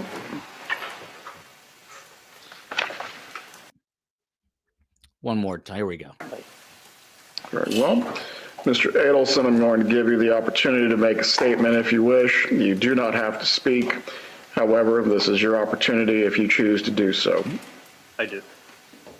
You may stand. Stand. I would just like to say that I maintain my innocence. It was weird there, Lewis. I don't know if you picked that up, but when the judge said you can stand, he repeated the word stand. And I've heard that he likes to repeat things. It's weird, almost like an OCD thing. So I don't know. I just picked up on that. Obviously not very emotional, not very heartfelt. What's your take on this? Is this just him trying to save face in case of an appeal? I think that's exactly what we're seeing. We're seeing him trying to presume and maintain his status as of being innocent. Problem for him is he just doesn't know the first DCA. The first DCA is an extremely tough DCA to go before as an appellant. And so just like Webster, I couldn't agree with Webster more. That's a district court of appeals, correct? For people who don't know. Yes, sir. Okay. Yeah, so the first, and so Florida's now broken down into, it just changed 6 DCAs. So 6 district courts of appeals. And they're based on where you are geographically, depends on where you land. In Tallahassee, we're under the first DCA. And so the first DCA is tough. And so again, the chances of his appeal are, as close to 0 as possible. I watched the trial, the entire trial. And look, Judge Everett did a great job. And I'll answer this question. It's not being directly posed, but a lot of people throughout the day were saying, why wasn't Judge Everett tougher? Why did he dress him down? And I think, because a lot of times we see the judge, dress the defendant down for the actual crime.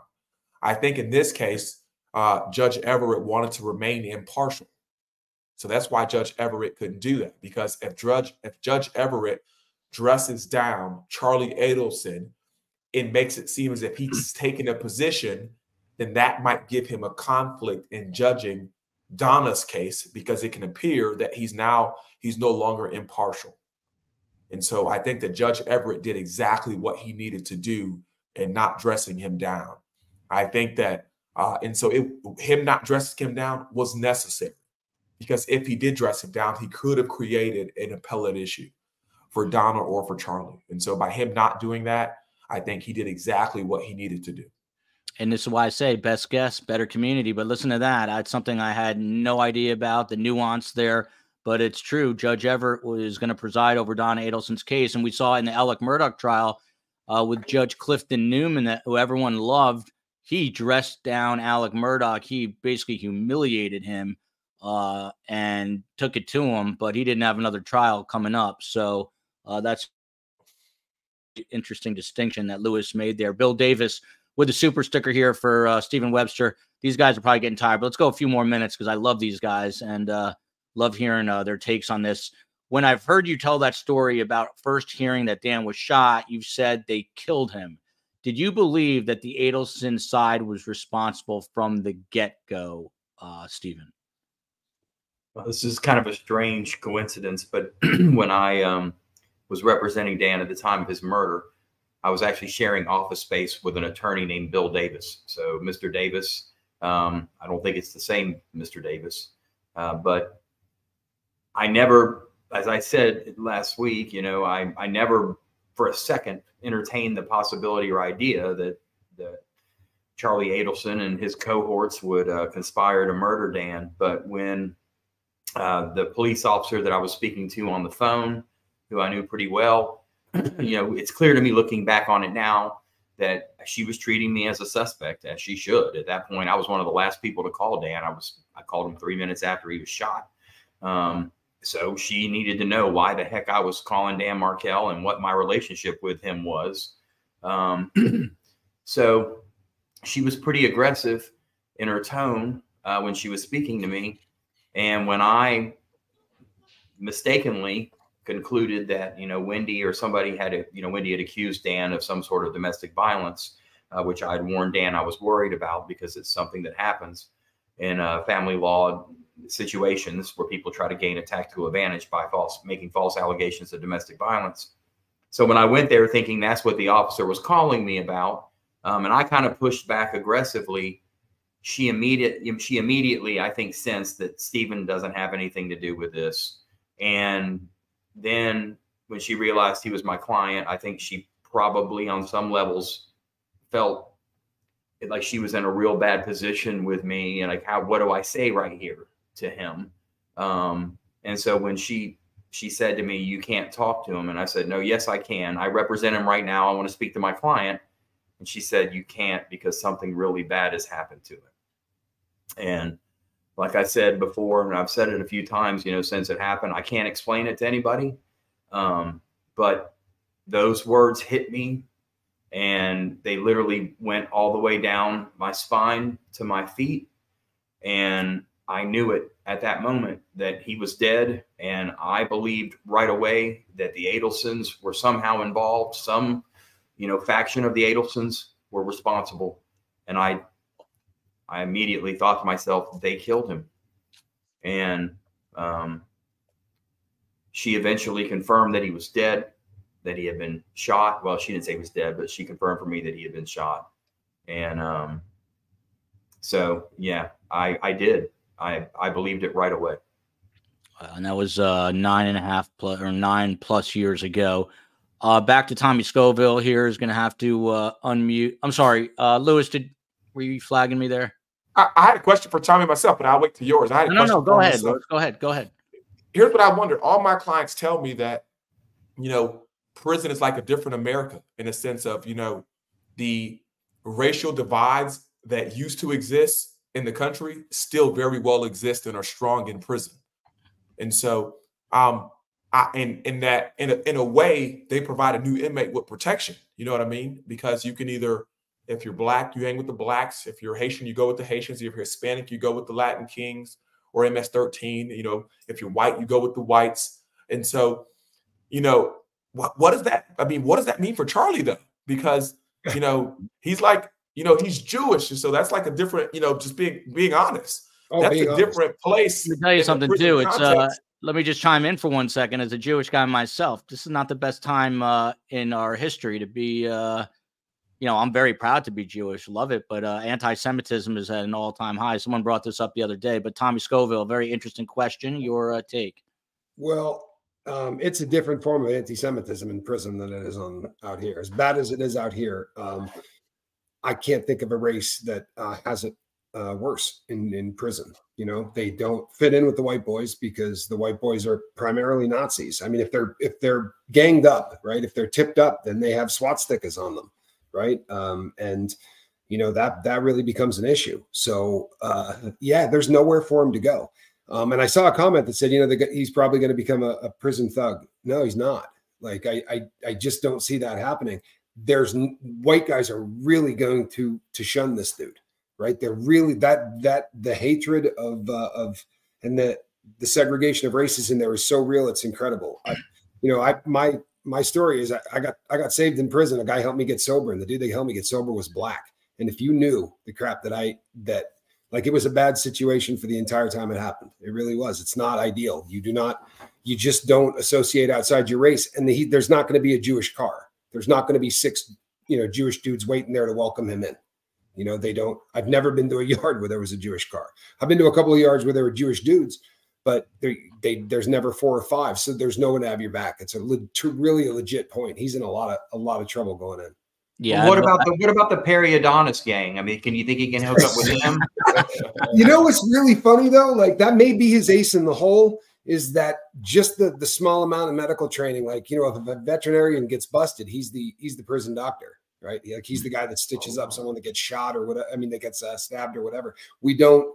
You try to do everything you can to not go down to medical, because when you go down to medical, you get shipped. If somebody gets in a fist fight or whatever, you're off the yard, you're done. So usually there's somebody that takes care of that kind of stuff. And I would imagine that's his probably only hope he has is being useful.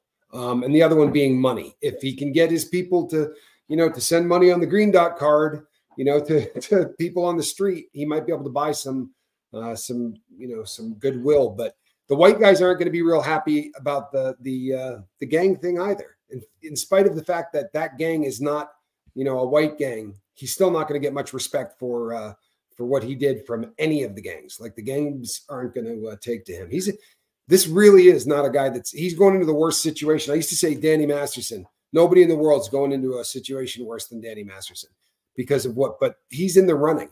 The Jewish thing is really going to be a problem for him, sadly. And I don't mean sadly for him because he's a piece of crap, but that it still exists like this, Yeah. And Danny, is Danny Masterson because of his celebrity or because of the crimes or everything? The crimes. He's, they were of a sexual nature, and inside there's just no respect for that at all. Like there's just no respect for that at all. And he's going to a California yard. So I thought about that, but this is a big dude, which means that he's probably going to do what he can to defend himself. Really small guys get beat up and leave yards. Big guys tend to try to fight, and sometimes that's not the best thing. Sometimes the best thing is just to get your ass kicked and move on. And he doesn't impress me as that kind of guy. He might need to learn. So Tommy, let me ask you this. How long is it going to take? Because you can sit there and hear a judge say, you've just been sentenced to life in prison, and you can think about it. But when is it going to hit him that this is his new life? When he walks through the door into his unit, not when he gets to the prison and all that, but usually the prisons are now started being built so that, the yards are on the inside and the buildings are on the outside. You're going to walk through a bunch of crap. But when you get to your unit and you walk inside that door and that's your home, like that's it. The reality of this is where I live sinks in right around the time you cross that threshold. And as I said earlier in the show, every single head in that place, the conversations are going to stop. It's like a movie. Everybody stops talking, the cards stop turning, and everybody just turns and looks. And when all of those eyes are on you, there's that split second of the hell was I thinking, Robin Banks, you know what I mean? And he's going to be dealing with that at a much different level, And I saw a question where someone asked about if he was going to, his statement, that statement he made, the fellas are actually probably going to respect the fact that he didn't tell on himself. That's a big deal. They like guys that don't, but he could have got up without telling on himself and really probably been a human being. You know what? I feel awful for the kids. He's just a sick bastard. But no, I don't think he's going to get any ill will for that. But yeah. A couple more questions for Tommy. Can Charlie spend for Marianne? Can Charlie spend his money in prison? Love from Denmark. Denmark probably a little more passive, more of a pacifist kind of nation than the United States. But he's going to get extorted. Yeah, what's going on with his money there? Yeah, you could spend a fortune in prison. You would not believe how much money you can spend. The amount of money that drugs cost in prison, what would cost $10 on the street costs about $250, right, for heroin. So the people that are in there doing drugs are spending unbelievable amounts of money, right? And they will give it to you. It's not like you're handing them cash, right? There is no fiat, right? So what you do is they hand you it, and then your people need to pay from the street. And if you don't, then bad things tend to happen.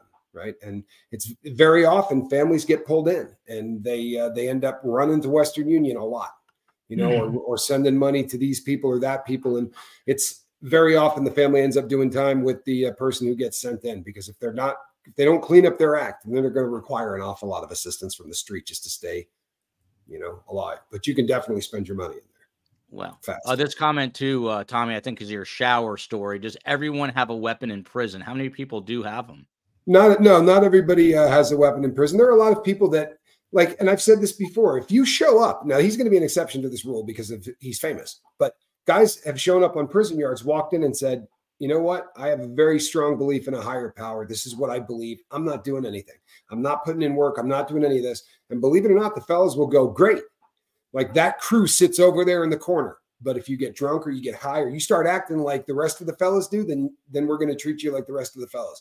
So there are small groups that they're not carrying weapons. No one's messing with them. They go do their things. He's not going to be that group, right? The fact that he's Jewish really is going to be an issue. Really, I think the biggest issue for him, even more so than the gangs, is going to be the fact that he's going in there. It's just really a horrifically racist place, you know? Lewis, question, and we'll start to wrap up in just a couple of minutes. I've taken too much of these guys' time. We got to get the bovine story from Webster before we go. The story of that photo, if that's what it is. If Charlie flips, Lewis, what's the best sentence he could get? Someone earlier today, and I think it was Jeremy Mutz, who was formerly in the prosecutor's office up in Tallahassee, said there's no motivation really for the state to make a deal with Charlie. But do you see a possible deal, and how would it play out? I don't see a possible deal. I think the proof that I don't think a deal is likely is in the fact that Magbuana still doesn't have one. The fact is that she came and she testified in Charlie's trial, and I know a lot of people thought it was controversial, but I think she gave, compelling testimony. And I think that post that testimony, there's still no deal. She still hasn't been brought back to court. Her sentence hasn't been renegotiated. And so I don't believe there's any real possibility for a deal, because if Katie didn't get one for coming to trial to testify against Charlie, I definitely don't see the state giving Charlie one for testifying against Donna. First point. Second point I would make is the reason I think there was no deal is because if you look at the lawyer, I was wondering this too. We talked about it on your last show. If the Miami lawyer couldn't talk to Donna, how did she get the information for her motion? Is the question we all asked ourselves on your show, last week. We found out in court yesterday that she said that she got the information from Rashbaum, is where she got the information, which tells me that Rashbaum was talking to Donna and still talking to Charlie, right? And so that tells me that is still a team. Right. The fact that Rashbaum was meeting with Charlie, stopped meeting with Charlie, presumably met or spoke to Donna while he was at the jail meeting with Charlie, tells me that is still a team operating as one unit. So I don't see him flipping likely. And if he was going to flip, he would have, that's set point 2. And last point 3 is that if he was going to flip, I think he would have showed some remorse.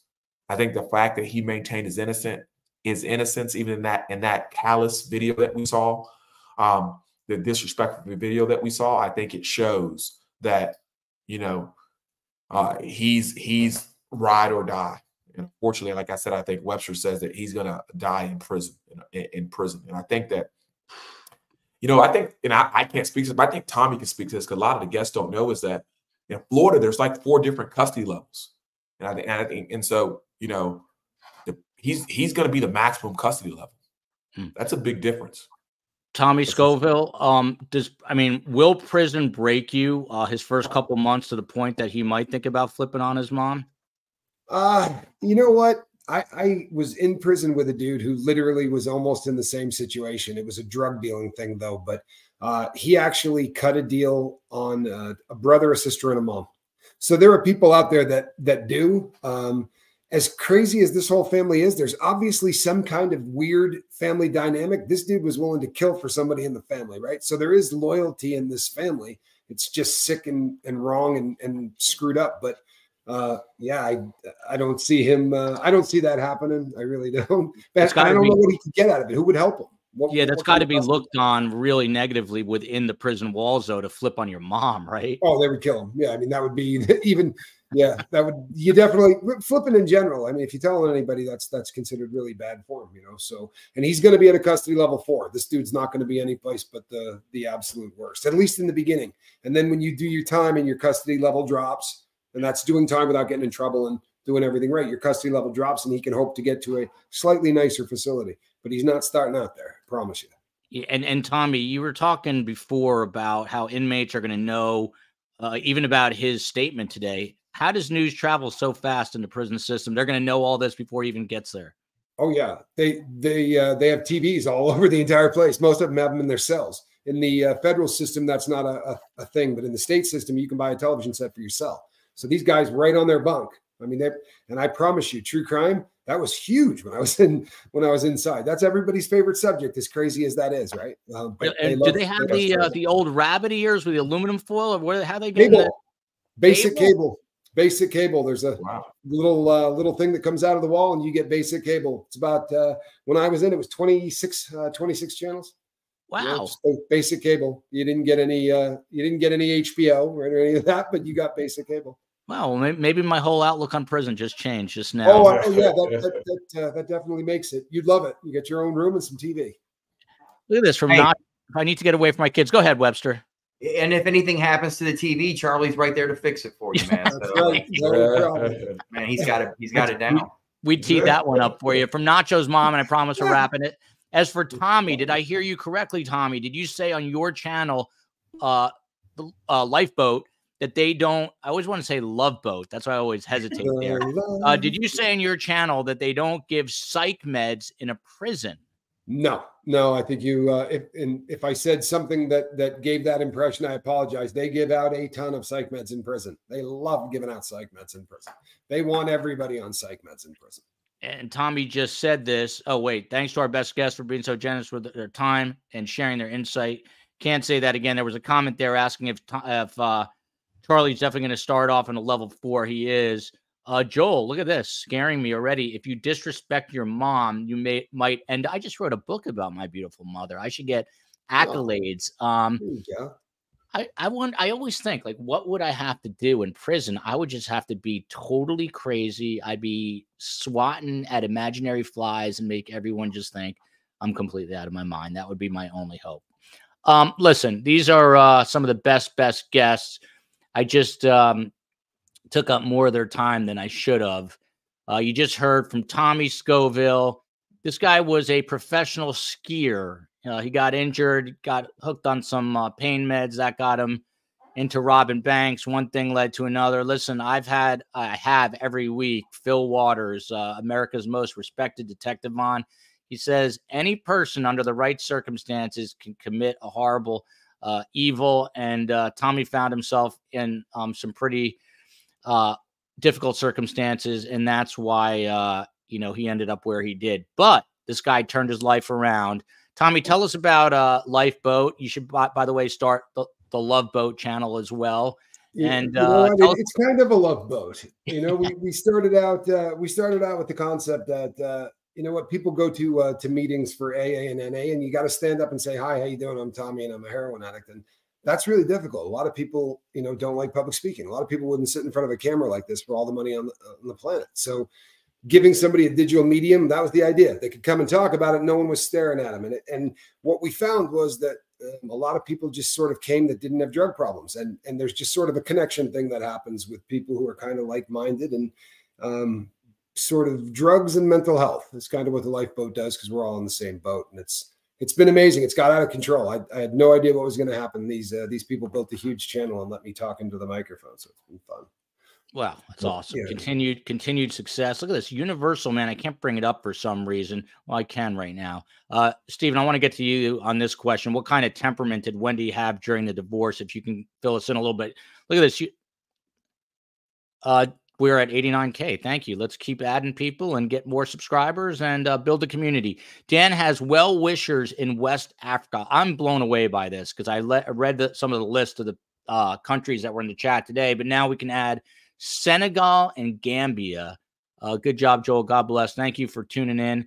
I was in Tanzania and Rwanda, believe it or not. We were just talking about this years ago for a honeymoon. It was my dream to go to the Serengeti to see those wild animals in their natural habitat. And Rwanda has gorillas. Most incredible trip of my life. Amazing. We have some friends that are doing something similar, but I will never forget that. By the way, speaking of engagement rings and weddings, the cab driver, this story is very short. I'll make it very quick, but there's a moral to this story.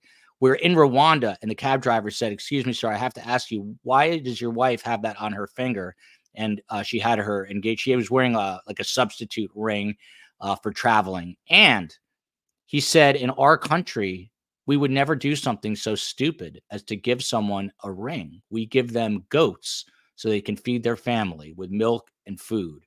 And that's when I said, that's a pretty smart thing to do. And we can be morons here in the United States. So less rings, more goats. That's the moral of the story. Less rings, more goats. Stephen Webster, Did you get any inkling, any insight into Wendy's temperament as this was all going on? I know you were talking to Dan, but did you hear anything from Wendy's side? I mean, from the papers, and especially with, hindsight, her MO was to lie, deceive, and play the victim. That was pretty much what she did, and I don't know that anything has changed. Ned Smith, did you ask for her ring back? It's a good idea. They could ask for it back. Very smart idea. Stephen Webster is one half of Webster and Baptiste, attorneys at law. Stephen, just your final thoughts tonight, and then we'll pivot to Lewis and close this bad boy out. Thank you for giving me an opportunity here to say kind of what I want to say here. My wife, her brother was killed by a drunk driver when she was a young girl. And and I've learned a lot. She's taught me a lot, about that. And one of the things she's taught me is the worst thing that can happen is when people don't remember her brother. You think when you're on the outside looking in, you worry if I walk up and if I bring up, his name, will that hurt her? Will that make her depressed or feel bad? And she's taught me no. It's the opposite is true. When people don't remember, don't speak about her brother, that's what hurts. So I want to begin by remembering once again Dan Markel and the wonderful man that he was, and the amazing father, son, and brother. And that brings me to my next point that I'll end with. Everybody focuses on the loss of the mother and father. I just think it's natural. Their loss is incalculable, and it's terrible. But there's a sister out there too, just like my wife, who lost a brother, and that's Shelly Markel. And I just want to say, Shelly, we know you're hurting, and we know it. Thank you. Always eloquent. By the way, I am a mama's boy, and she knows I have a podcast, so those are my kids, but my mom is FaceTiming me once again in the middle of a podcast that she knows I'm doing. She just doesn't care. Giovanni's Pikachu. I'm going to walk my goat right after this. This comment here. I want a ring and a goat from Ned Smith. He's got a great sense of humor. Danielle Alexander, goats. Look at this. Larry Rubin coming to us from the great city of Newark, New Jersey. Once a Jewish capital of New Jersey, a long time ago, a generation ago, not far from where I grew up. Southern Charm, great show. Lewis Baptiste is the other half, and he gets the final word tonight. Lewis, this was a pretty remarkable day, 9+ years in the making. Charlie's day of reckoning, his comeuppance, as I said at the beginning. As you and Stephen have pointed out, he is likely never, ever, ever going to see the light of day again. Stephen said he will likely die in state prison. Your final thoughts on this monumental day? I end this show like I end every time I talk about Professor Markel, is that I'm a big believer in God, big believer in Jesus, and I just ask that we pray for his family, and that we pray for his boys, and we pray for their peace. We pray that God continues to give them grace and cover them with his mercy. It's a nightmare, for us. We comment on it. People from across the world, we talk about it.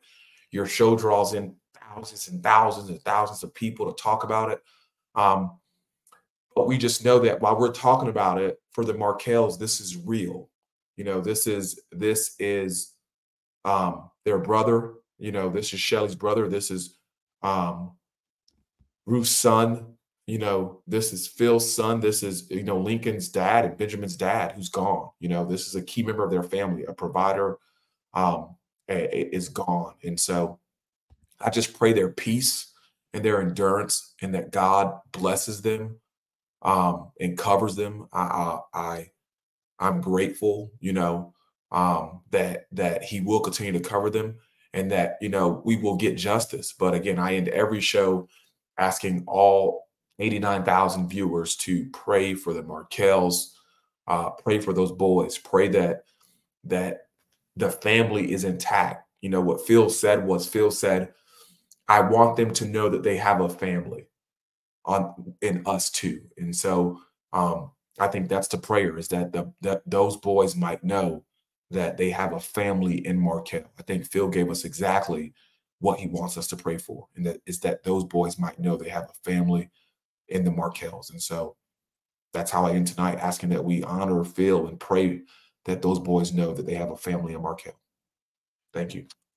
Beautifully said. Love having these guys on. I really do. So insightful and really, really eloquent. Webster, I can't let you go. Ned Smith reminded me, ask about the bovine. What's going on with that bull over your left shoulder? Well, this is my desk, and this is where the bull stops. You come in here and sit across this desk, the bull ends here. I love it. Love you, America. We're back tomorrow at 5 p.m. Eastern time with the OG YouTubers on this case. And Thursday, 7 p.m. Eastern, with a look at the digital forensic side of this entire story. Thank you to all of SDS Nation. This is who was in the chat this morning and tonight. Philippines, Belgium, Kenya, Germany, Australia, New Zealand, South Africa, UK, Ireland, Brazil, New Jersey, my home state, Senegal, Dubai. So exotic, too. Morocco, India, Vietnam. I said India, Gambia, and last but not least, Toronto, Ontario, Canada, home of Dan Markel. Love you, Markels. We should, like Lewis just said, be one big family, root for each other. Till next time, till tomorrow. Love you, America.